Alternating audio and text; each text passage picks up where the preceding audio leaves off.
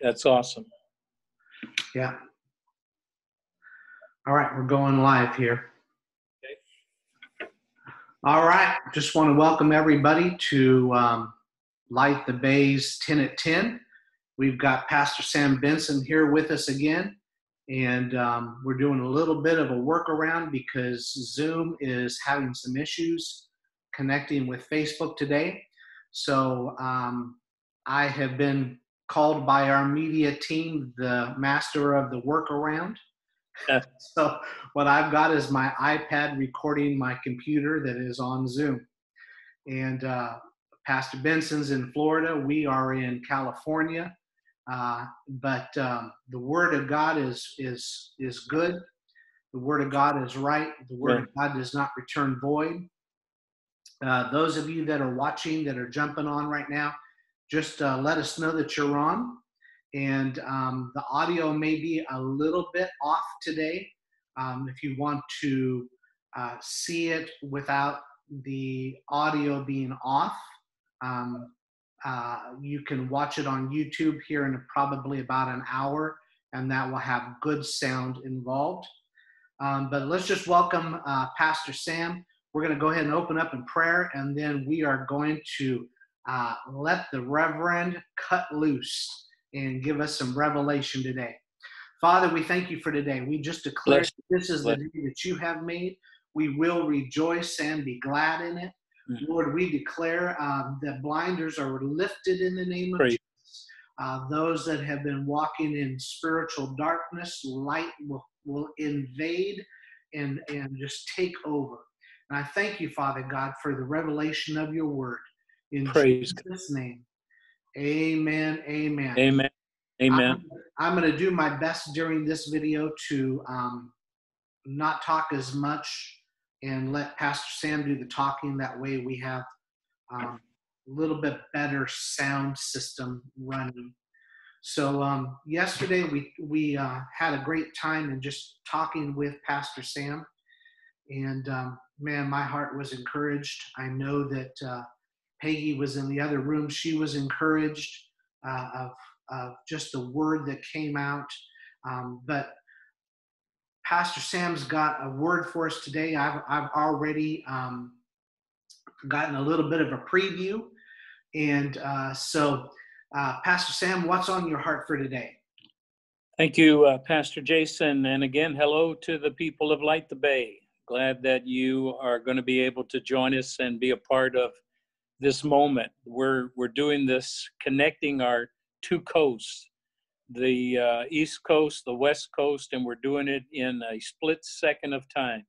It doesn't even take a second for our connection to take place, and we're interacting together in the now. Let me go back to that word released in January, which was the new is in the now. That's based on what Isaiah said. Behold, I do a new thing, even now it springs forth. So the new thing that God wants to do is always present tense. But I want to bring to you a present tense application of something that took place historically 2,000 years ago. That's the life of Jesus, his death on the cross on our behalf, his burial into the tomb, but then on the third day he rose from the dead. And the truth of the matter is that even though the cross was history, Jesus is not still being sacrificed. Jesus is not still being wounded for our transgressions. He did that once, and he did that for all, is what the scripture says. Jesus is not in the tomb. Jesus is not hoping that someday he'll be set free from the power of the grave. Jesus already came out of the grave. We sing it at Easter time, up from the grave he arose. So the grave is not present tense, that's past tense. But on the third day when Jesus rose from the dead, God released a whole force of his power that not only happened in the body of Jesus in order for us to experience the full measure of what his salvation is all about. Let me just remind you of what the scripture says. That Paul, this is 1 Corinthians chapter 15, Paul says that the gospel that he preached, he received from God. He didn't get it from a man. He received this from God. This is what he says. The gospel is how Christ died according to the scripture and was buried. And on the third day, he rose from the dead according to the scripture. In other words, God is putting the validity and the truthfulness and the veracity of his word behind the death of Jesus, the burial of Jesus, and the resurrection of Jesus from the grave.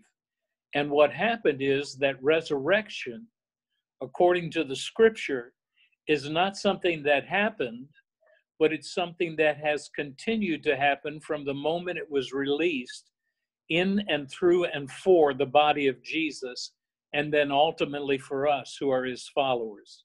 Let me remind you of what the book of Romans says, chapter 8. If the spirit of him who raised Christ from the dead dwells in you, he who raised Christ from the dead will also make alive your mortal body by the Spirit of God, because of the Spirit of God. So if you're a follower of Christ, if you've given your life to the Lord, you are a believer. And that believer in Christ has the presence of the Spirit of God, which is the Spirit that raised Jesus from the dead. Resurrection is one of those now happenings. Resurrection is something that we need to experience now, and we will experience it, and I'm going to invite you to join me in experiencing that. Let me give you a little understanding. Resurrection, a little different word, but it simply means revival. So there was a revival in the grave, or it means simply to live again. So revival broke out in the tomb that Jesus was buried in, and the consequence of that revival is that he came up from the dead and lives forever. He never will die again because resurrection is working in him. He died once and for all, but now he lives, and he lives for us. He lives to make the grace of God known to each one of us. So this revival, or this revitalization, this resurrection is for someone or something. It can apply to either a human, or it can apply to an event or an obvious need. There can be life released by God into not only your body to keep you alive, keep you healthy, keep you strong, but you can also have the resurrection of your dreams. You can have the resurrection of your visions. In other words, maybe you're sitting in your home today or looking at this by way of a laptop, or you're looking at your personal device and you're seeing what I'm saying and you're hearing what I'm saying, and you're saying, is it possible that my dreams can live again? I say, yes, in Jesus' name, your dreams will live again, and they will live again through the power of resurrection, the revitalization, the revival of the dream, the vision, the assignment, the purpose, the plan that God has for you. He said, I know the plans that I have for you. There are plans for good and not evil. That's Jeremiah 29:11. But plans that are good, not evil, to give you a future tense, future, and give you a hope, expectation, and anticipation.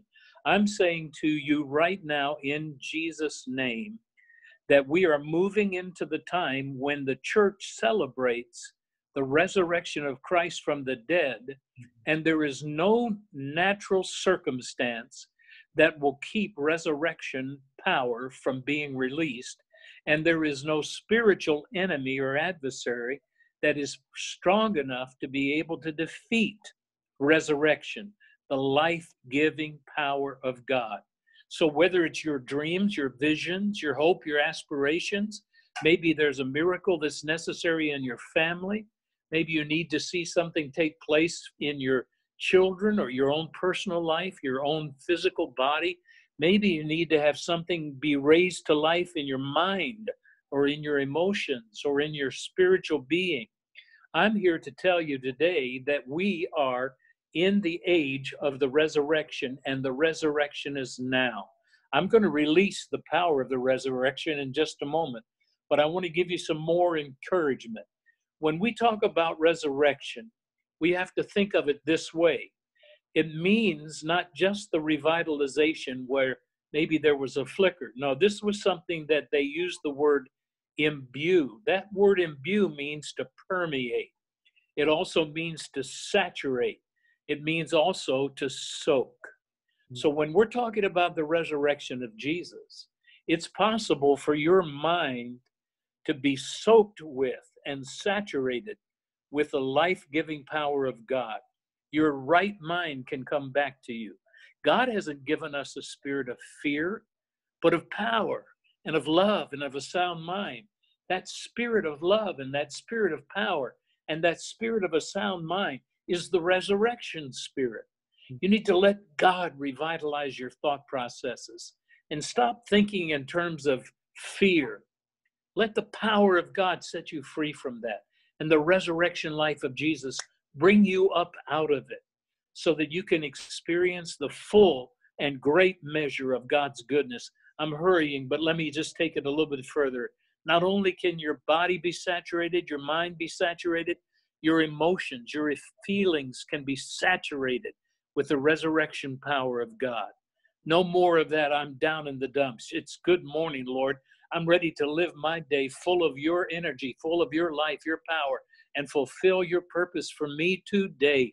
I want to make a difference through your presence and power that's in me. And then your spirit can be saturated. I mean, everything about you can be saturated with the life of God.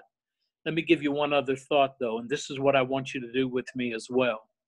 I want you to understand that when there's an enemy target that armies have identified, they call in the Air Force, and the Air Force does what is called saturation bombing.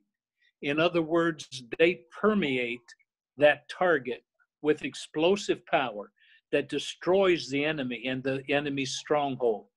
I could get a little bit happy when I'm talking about this, but I just want you to hear this. The enemy has tried to gain a foothold in our world. The things that are happening naturally are significant. I'm not saying that there isn't significance to the natural event or the kinds of things that are happening to men physically or families physically, but I'm talking about a spiritual enemy that goes along with this, and it's a fear of failure, a fear of uncertainty, a fear of death. This whole thing is demonic in every way. I'm going to repeat what I said yesterday. God has not prescribed the judgment or the wrath of God for us. This is not about God doing anything to you or to me. This is about God saying, let me show you the remedy to what the enemy has released. And we can take the resurrection power of Christ, the Spirit of God that's in us, and out of our mouth begin to proclaim the power of the resurrection of Jesus against fear. Fear will not live in the face of the power of God. Fear has to die. Fear cannot stand in the face of the living God. He says that fearfulness is not even in his heaven. There is nobody that fears in heaven. Therefore, it shouldn't be fearful for us to live on this earth. We have the resurrection. We have the hope. We have the power of God. It's available to you and to me now. I want you to also determine that between Palm Sunday and Resurrection Sunday, so the 5th of April through the 12th of April, that every day you're just going to keep speaking resurrection, resurrection, resurrection. I release the resurrection of Jesus into the environment of this earth. And in the name of Jesus, I release people from fear through the power of the hope of the resurrection of Jesus. And I also release the power of God to quicken and saturate my mind, my emotions, my body, my spirit, and I will be revitalized.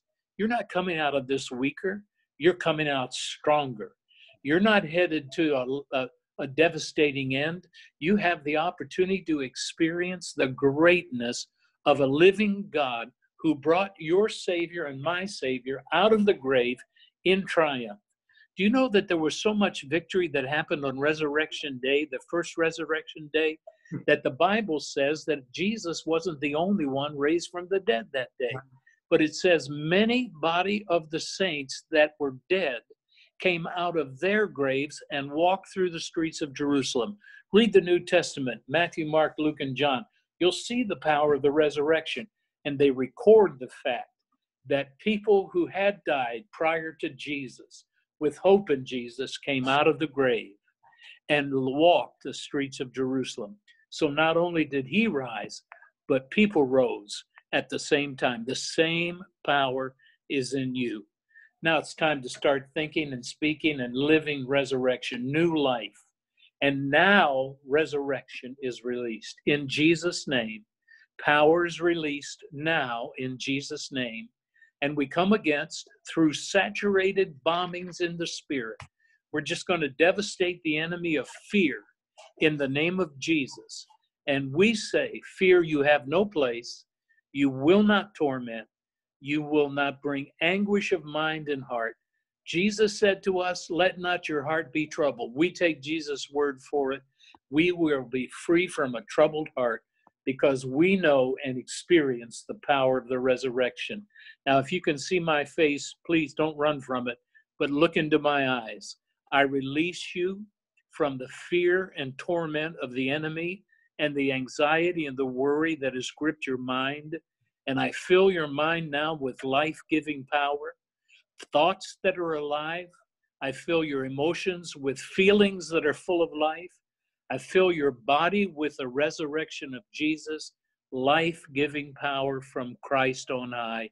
And I also declare that you are alive, quickened, made whole, according to the word of God. The spirit of the resurrection is working in you now. Keep it going throughout this week. And let's just blast this whole atmosphere that we're in with a life-giving declaration of the resurrection of Christ. Will you do that with me?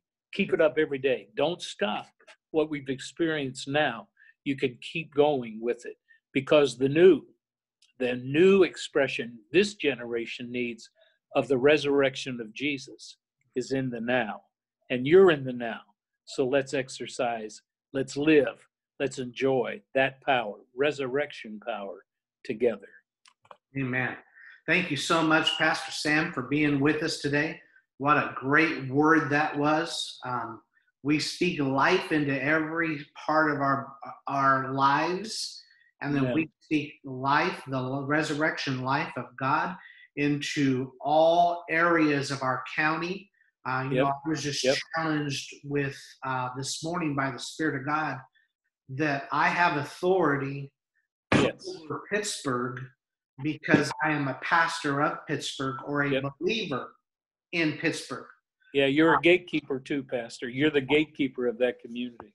Yeah, so I am now changing how I am confessing, speaking into the atmosphere.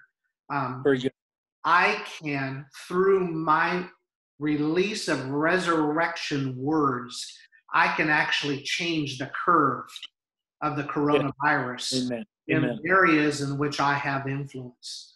So one thing that we have been doing, and really it started with Pastor Peggy, but now, I'm picking it up. I think others are starting to pick it up, that no one that is a part of our campus, so not just Light the Bay, but also the churches that are on our Light the Bay campus, no one that is a part of our campus will catch the virus. Amen.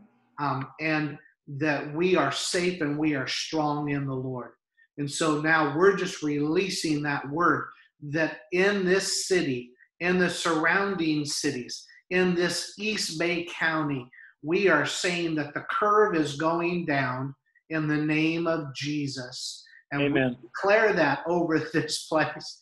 The healing power of God is strong and is present. So we're even seeing and starting to get back praise reports of people that have been watching the 10 at 10s or been watching the Wednesday Night Live or the Sunday Morning Live. We're starting to get reports of people saying that they're being healed while watching it. That's great. And so just know that what Pastor Sam has released has just as much power with him releasing it into your ear channels Mhm. as it would be if he was standing right in front of you and had his hand laid on your head. That's right.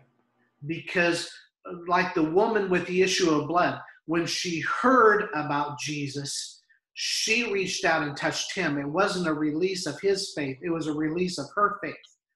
So your release of faith on the words that have been spoken by Pastor Sam in agreement, man, there's power in agreement. Now, so we could go for hours. Without a doubt. But we want to go ahead and wind it up now. I know that I've enjoyed having Pastor Sam on. If you'll put down in the comments somewhere that you've enjoyed it, what you've gotten out of this session. And then we're going to invite Pastor Sam and Sherry to come back in weeks to come. And so just stay tuned on that. And we say, have a good day, everybody. God bless. God bless.